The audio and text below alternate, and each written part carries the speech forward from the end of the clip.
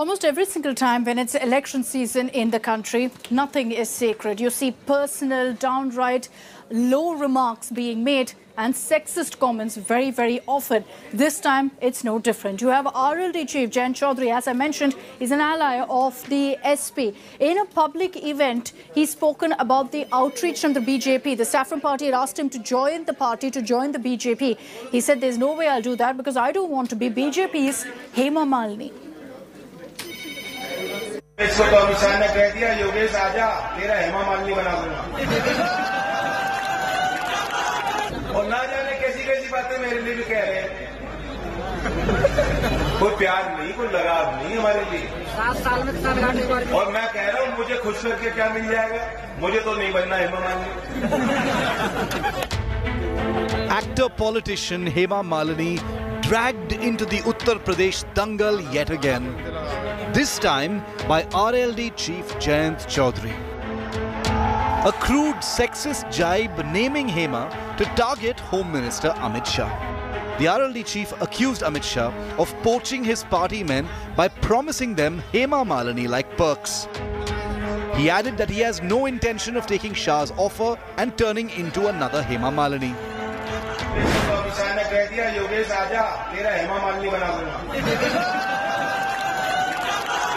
और ना जाने कैसी कैसी बातें मेरे लिए भी कह रहे हैं। कोई प्यार नहीं, कोई लगाव नहीं हमारे लिए। 7 साल में और मैं कह रहा हूँ, मुझे खुश करके क्या मिल जाएगा? मुझे तो नहीं बनना Hema Malini. Jayant also hit out at the BJP over Lakhimpur Kheri violence and sought the resignation of Union Minister Ajay Kumar Teni.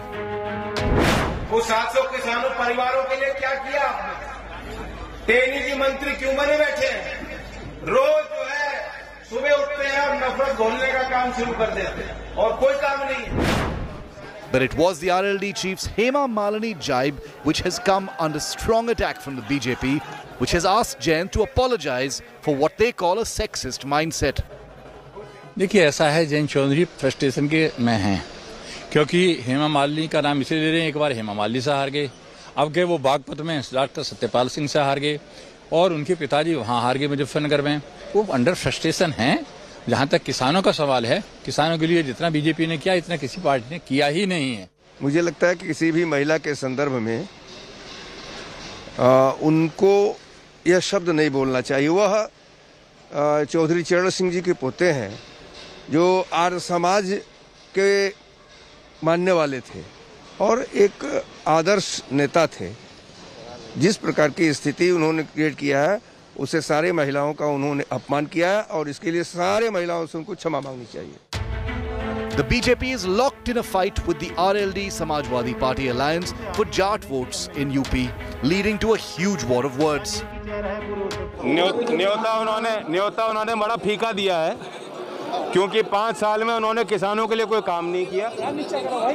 अभी कल परसों ही इलाहाबाद में जिस तरह का बल प्रयोग बिहार में और यूपी में नौजवानों पे हुआ, तो वो कैसे सोच सकते हैं कि इस माहौल में कोई उनके साथ हाथ मिलाना चाहेगा? With Samad Srivastav in Lucknow, Bureau Report, India Today.